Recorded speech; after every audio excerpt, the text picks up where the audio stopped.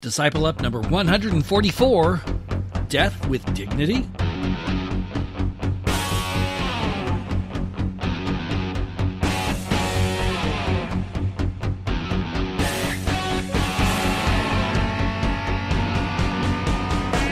This is Disciple Up, the disciple empowering podcast where psychology, science, the real world, sin, self, and culture meet head on, and scripture rules.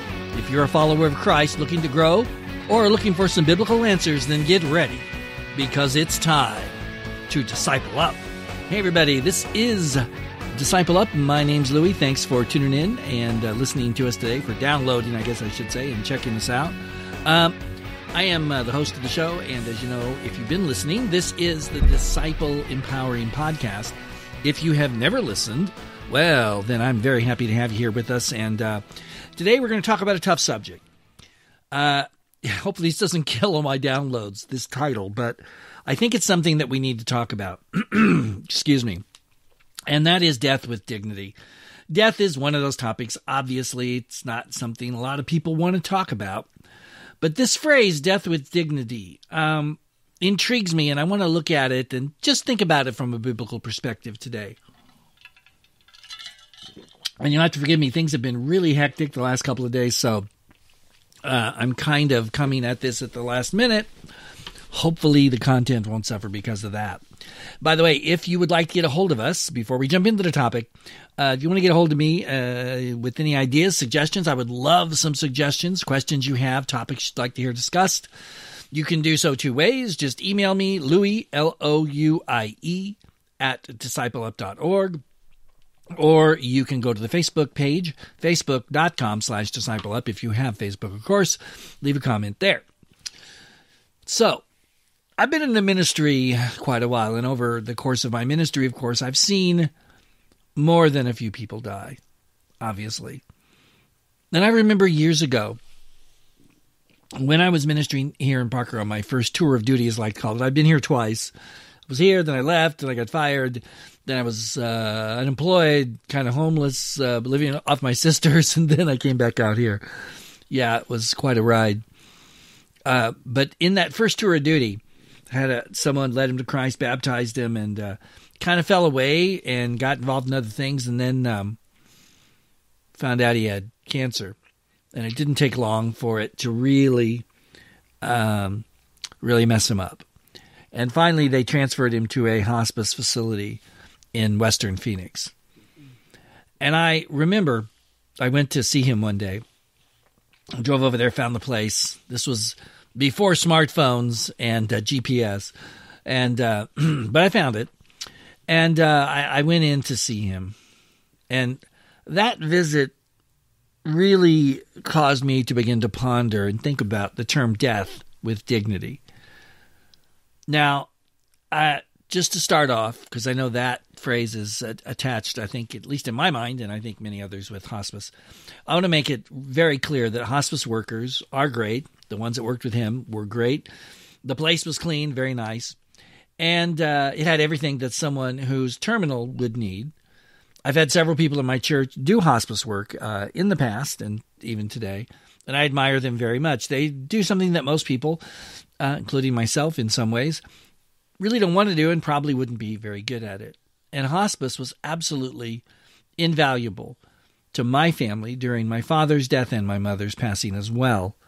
And here in the ministry of the church, they've also been amazing with several people who we've had pass as well. So I say God bless them for providing this service, which is needed, especially as the population ages here in the county I live in, La Paz County. We are one of the oldest counties in the country, not like historical, but in terms of average age. We go back and forth with the county in Florida, which is the oldest medium-age county. And so their hospice services are just absolutely critical. So I went into the facility in Phoenix, and what struck me as I watched my friend lying there, obviously in the very last stages of life, he was never conscious that I was there, was a phrase that I've heard a lot in the last several years, and many before that, and that was the phrase, death with dignity. It's a phrase that sounds good, but in that moment, I felt as though I was seeing through it and seeing that perhaps it's not all that we might want it to be.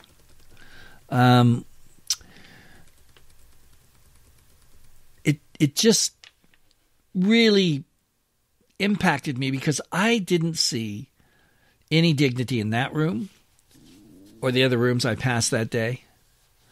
I saw someone lying there who was emaciated from the cancer, of course, alone. It just struck me as very sad. He was slowly passing away his final hours on this earth. He wasn't aware I was there.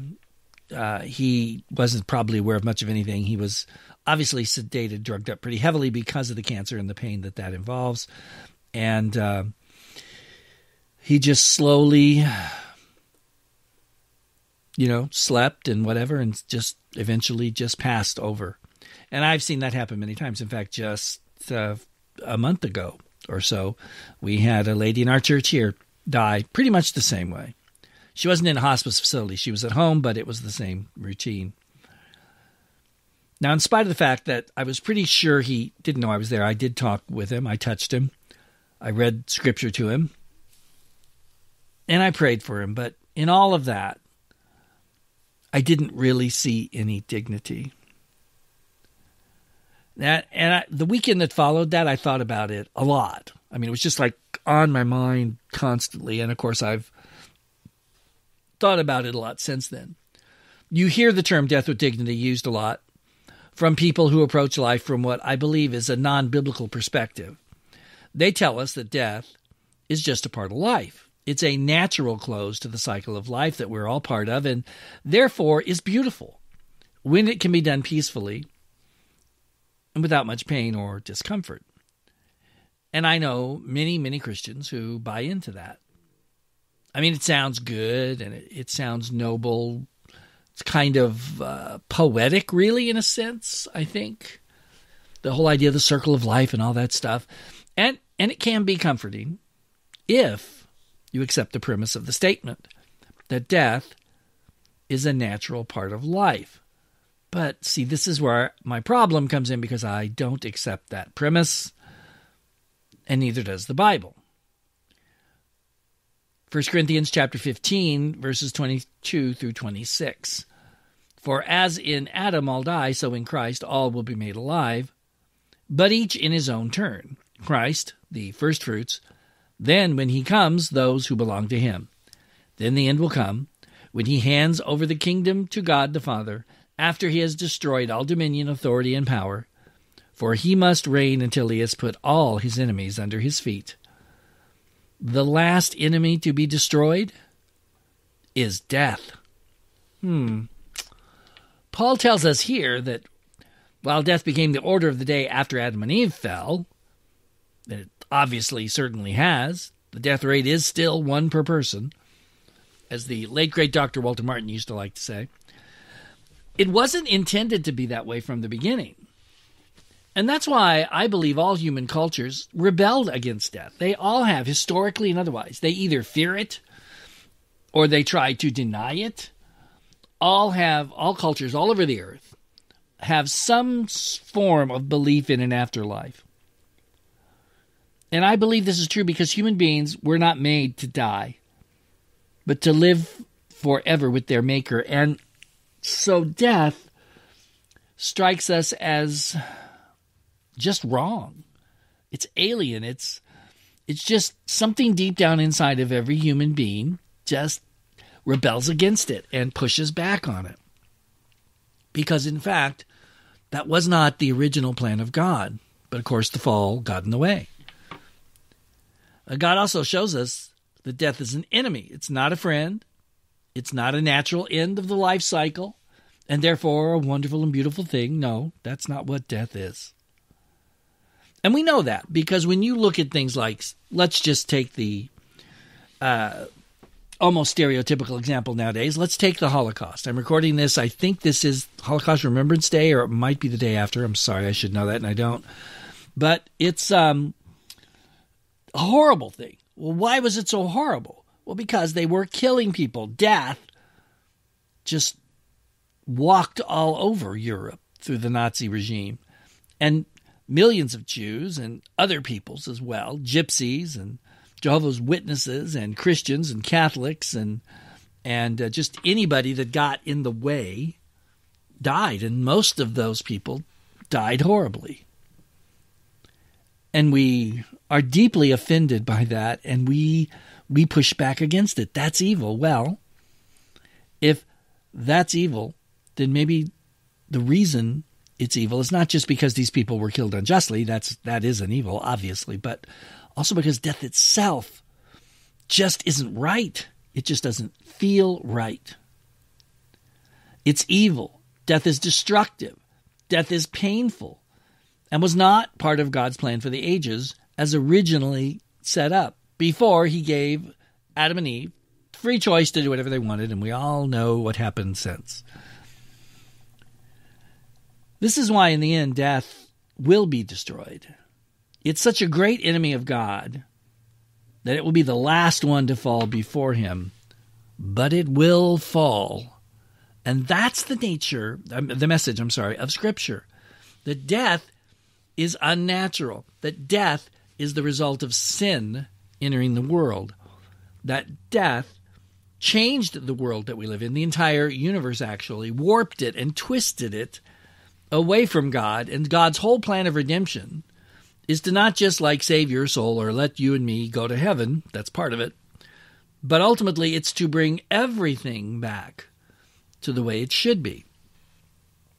1 Corinthians chapter 15, verses 54 to 57. This is the American Standard Version.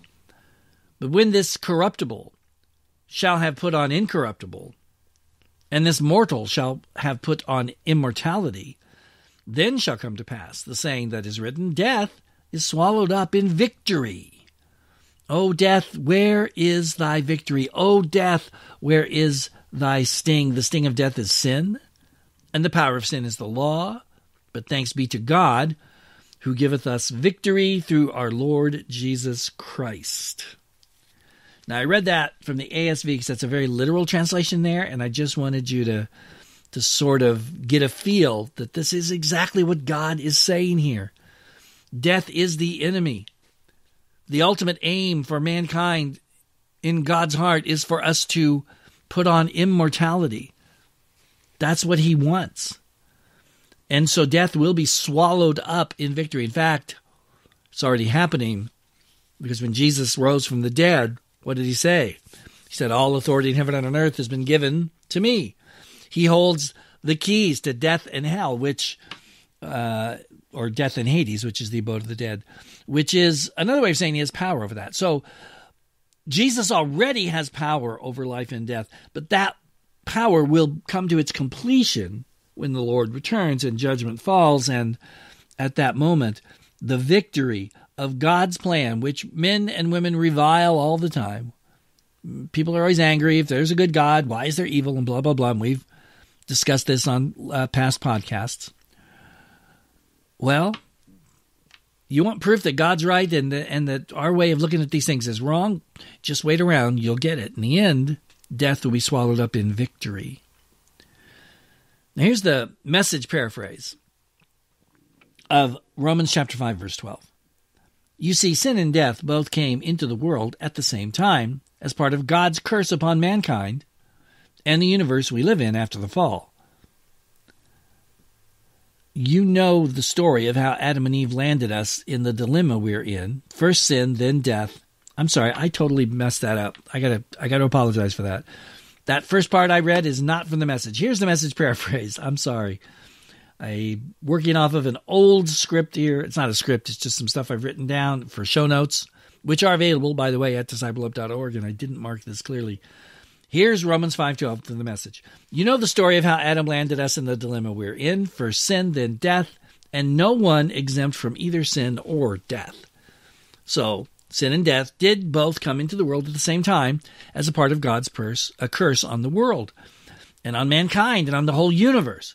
But now God wants to bring everything back. And so the redemption Jesus died on the cross to bring us, and this whole story of what's happening will in the end lead up to a new heavens and a new earth, which will be what? Restored to the way God originally wanted them to be. So you have to look at death in the context of all of this, because it's what derailed things, and now God is going to fix that ultimately in the end.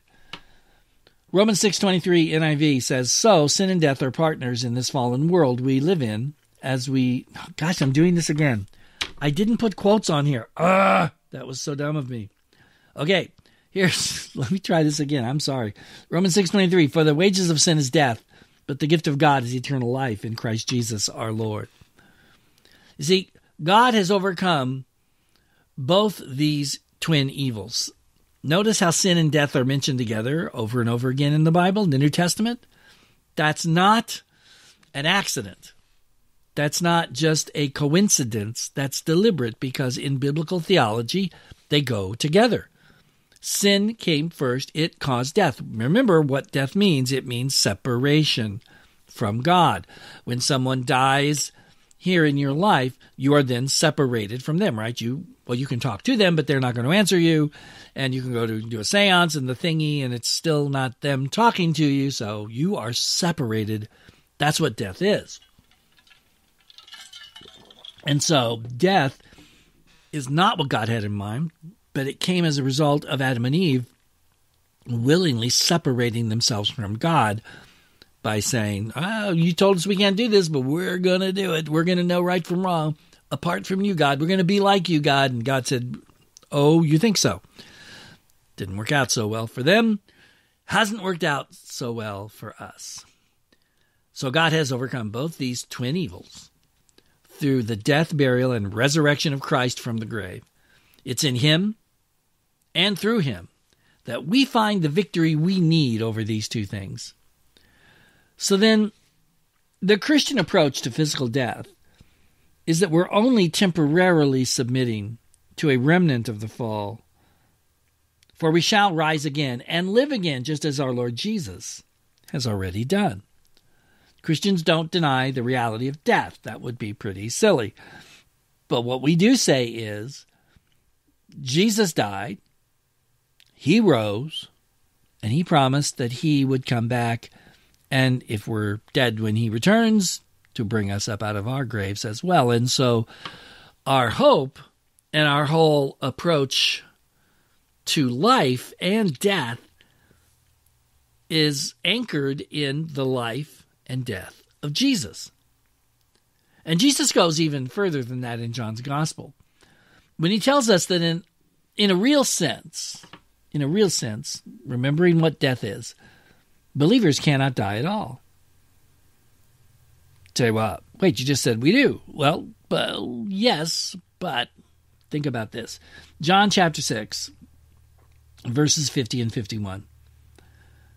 "But here is the bread that comes down from heaven, which a man may eat and not die. I am the living bread that came down from heaven." This is obviously Jesus speaking. "If anyone eats of this bread, he will live forever. This bread is my flesh, which I give for the life of the world." To eat the living bread means to accept Christ into our lives and become united with him. Now, we're united in Christ in two ways. Number one, by believing in his death. That's the sacrifice of his flesh, and his burial and resurrection. And two, by devoting ourselves each day to living as he requires, depending on his teachings for guidance and trusting in the Holy Spirit for the power to live that way. Just as the Jews depended on bread for daily strength and relished it as a main part of their diet, so we should depend on and desire the living Christ in our daily lives. And that was a quote from Life Application Concise New Testament Commentary. I liked it so much, I just threw it in there verbatim because I think that's really good, it's accurate, and it's very succinct. It kind of brings things to a point. Since the word death's basic meaning in Greek is separation, like I said before, you can begin to understand that we cannot actually die in Christ. You say, why? Well, because Yeah, hold on here. I've got there we go. Little technical problem. We can't die in Christ because nothing can separate us from him. And in him, we're spiritually linked to all believers, living and dead. So in a very real sense, believers don't die. Yeah, their bodies die, but they're never separated from Christ. And now, of course, I want to read to you that famous passage in Romans chapter 8, verses 35 through 39. Who shall separate us from the love of Christ? Shall trouble, or hardship, or persecution, or famine, or nakedness, or danger, or sword? For as it is written, for your sake we face death all day long. We are considered as sheep to be slaughtered. No. In all these things we are more than conquerors through him who loved us. For I am convinced that neither death nor life, neither angels nor demons, neither the present nor the future, nor any powers, neither height nor depth, nor anything else in all creation will be able to separate us from the love of God that is in Christ Jesus our Lord. You know, as many times as you read that passage, and of course there's more there we're not reading, but it's just like, wow, such an amazing thing. Such an amazing, not just the way it's written, that's pretty amazing, but just the contents just like smacks you right upside the head. Wow. So in Christ, death is conquered once and for all. He lived, he died, he rose again, he has conquered death. Even though our bodies will die, short of the Lord's return, of course, we do not and cannot die in a spiritual sense because of Christ's life in us. Through his life and the Holy Spirit, we are linked together as one body in Christ. So, death with dignity? Well, let me talk about that for a minute, because that's where we got started, and we kind of got off track, but not really, because I wanted to give you this kind of overview before discussing this a little bit, just kind of off the cuff. I'm not sure. I guess it depends on how you define dignity. Now, certainly nobody wants anybody to be in pain. Nobody wants people to die in pain. I've watched people die in pain, and it's not pleasant at all. It's pretty horrible. So, of course, keep this in mind with what I'm about to say. I'm not saying that's what should happen. I mean, that you would have to be a fool 1,000 times over to think that way. But I am saying that I don't know that the way we do things is dignified or not. I don't think it is. It doesn't feel to me like it is. And I will have no control over this, naturally. More than likely, I will have no control over it. But I don't want to die that way myself, because I just don't see lying there, not being aware of what's going on, people standing around talking about you or whatever they're talking about. And by the way, if you haven't been to many funerals, I remember when I first started going to funerals as a pastor, I was amazed at the stuff people talk about. I always thought as a kid, well, people are going to talk about their departed loved one, blah, blah, blah. Well, they do, but that's not all they talk about. They talk about everything under the world you can think of, including, sports and what's going on and some jerk that they have to work with and blah, blah, blah. So it's it's pretty interesting to listen to what people talk about at funeral services. But anyway, I just don't see that as real dignified. So the question is, maybe another question, a better question to ask is, do we really need to be dignified when we die? I mean, is that really important? As a Christian, do I mind sacrificing my dignity? Well, no. As a Christian, I'm called to serve. I'm called to sacrifice. I'm called to do whatever it is that I need to do. And as a Christian, I should be, if that means I have to lose some dignity, that's fine. I'm not going to stand on, oh, it's how undignified. I won't do that. No, of course not. That's not biblical. And we don't want to be that way. When it comes to dying, though, I'm just not sure that if we've got it right or not. I don't know. It's a very personal thing, I understand. And I'm sure some of you are totally fine with the way that people die nowadays, and that's great. But I guess I'm just not. So I don't know if I'm just being a pain in the neck, or if I actually have a good point here. I can't really decide. So it's something, I guess, that we need to think about and try and figure out that whether we really need dignity when we die or not. I'm not sure, but I think that dying kind of quickly, not long and drawn out on your own terms, might be a better way to go. I suppose I'll find out. Sadly, when I do, it will be too late to tell you here on this podcast. So, what can I do? Can't do much about that either.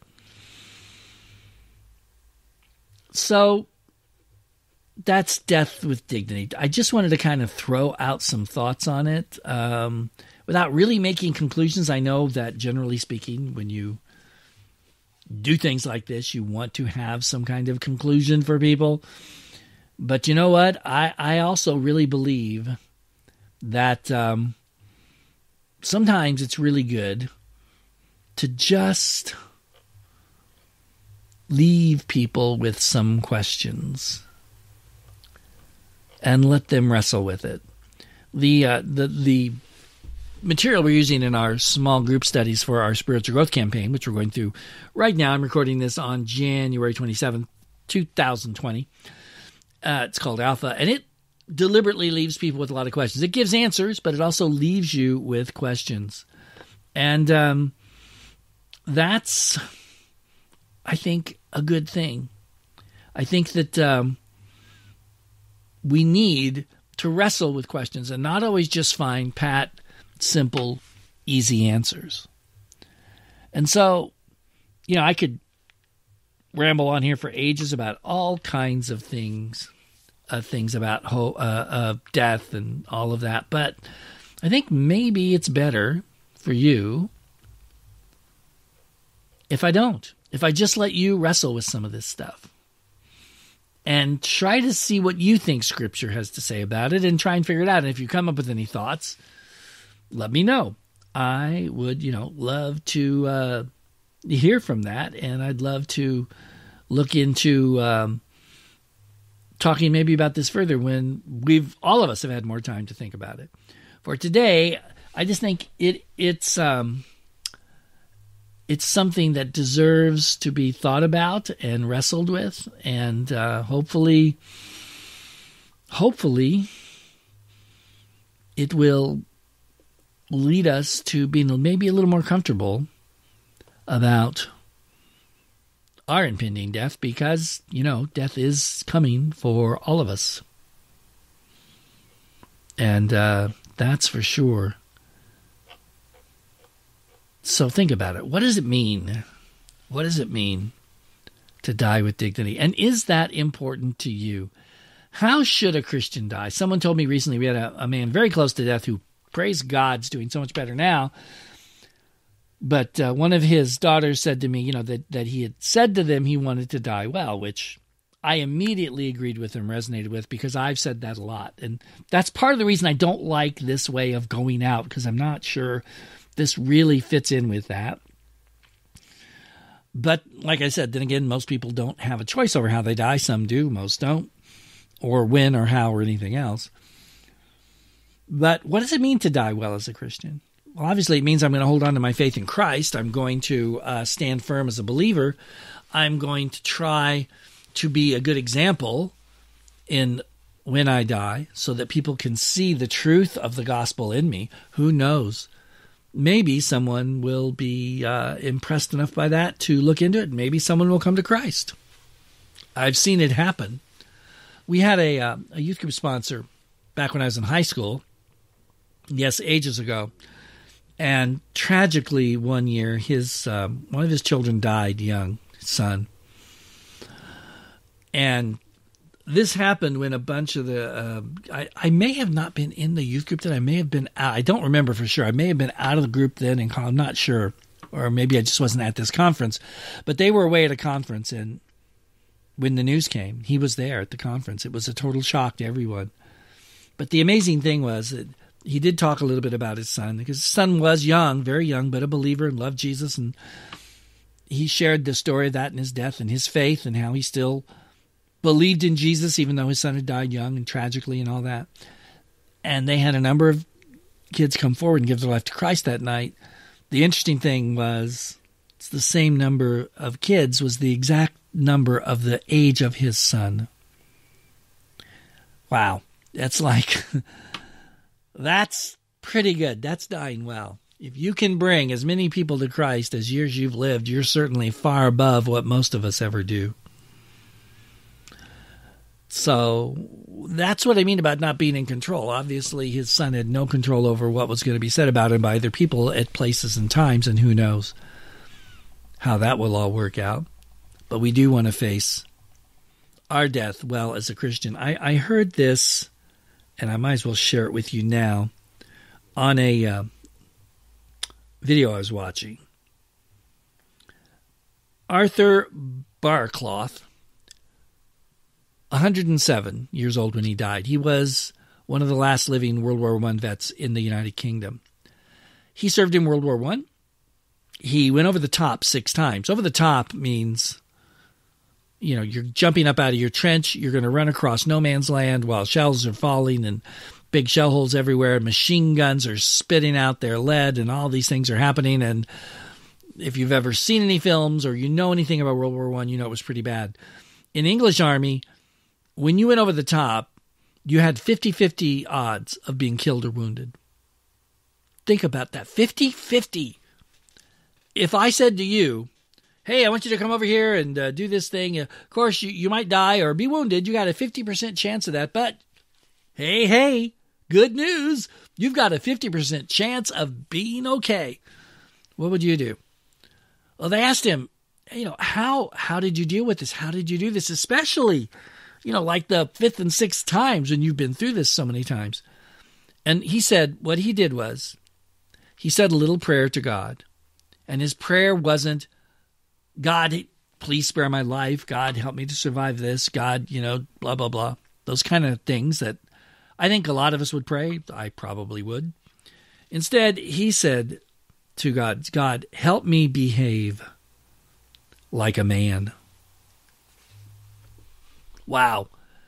Now, if he had leaped out of that trench and gone forward and died, I would say there's a man who died well. He behaved like a man.